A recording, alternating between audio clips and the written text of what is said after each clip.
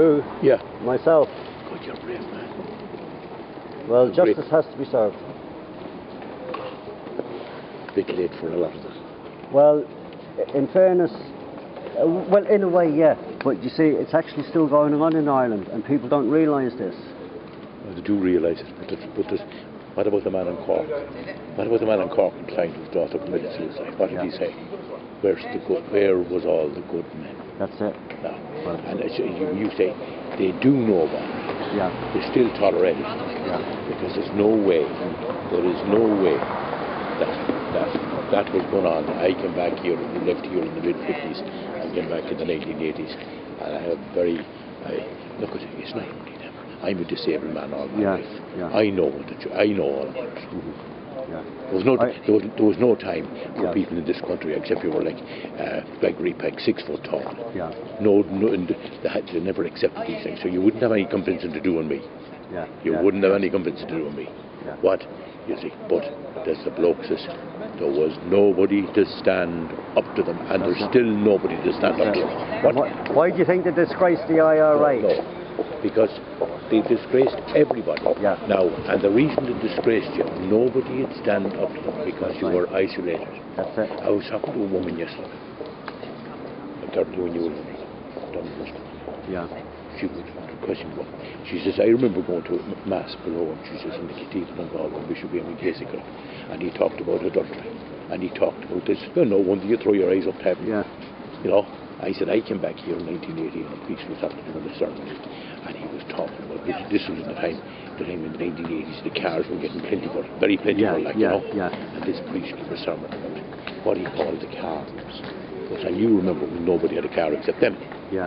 And he was giving a sermon about a car, and the car, and what he called them, unbrothel on wheels. Good God, I say, you know. Yeah. You would only want happy. That's it. I wish you the best of luck. Thank you very much, sir. You're a brave man. I have no. Thank you. I wouldn't have any gripes. Yeah. They were disgraceful. They were. Very, very sad what they've done to us.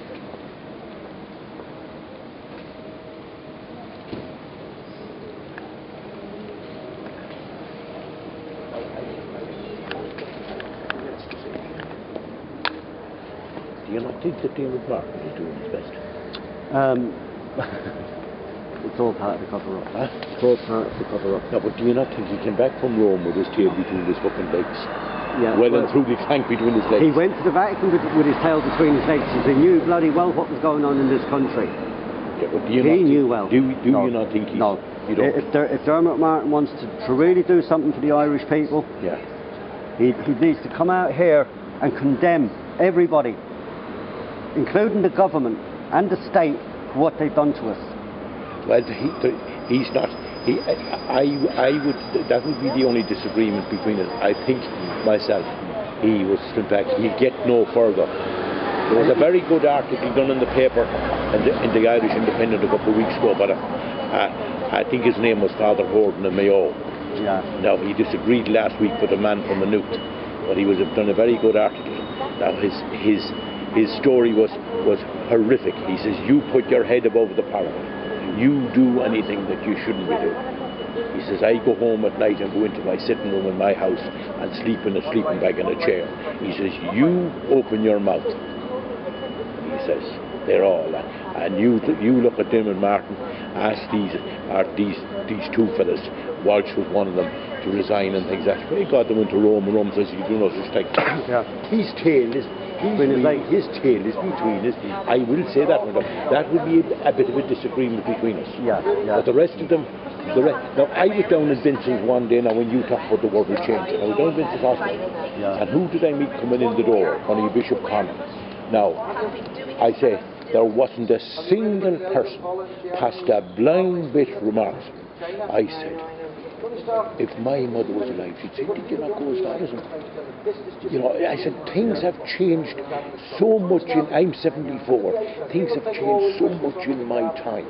Yeah. Now, and I agree with you. I see out there, big people say, do you go to Mass? I said, I do, but I was never friendly with the priest, and I said, I can distinguish between them. Now, I said, I have this philosophy about I'm too old to change. Now, I said, did my sons go? The answer is no. Yeah.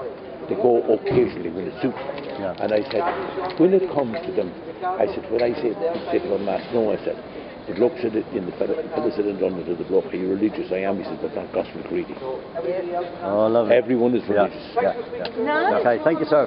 Have a lovely day. I do it, but I know I actually know someone actually who's a survivor, if you like, of the accident. They would tell you stories, yeah? I know. Yeah. I know.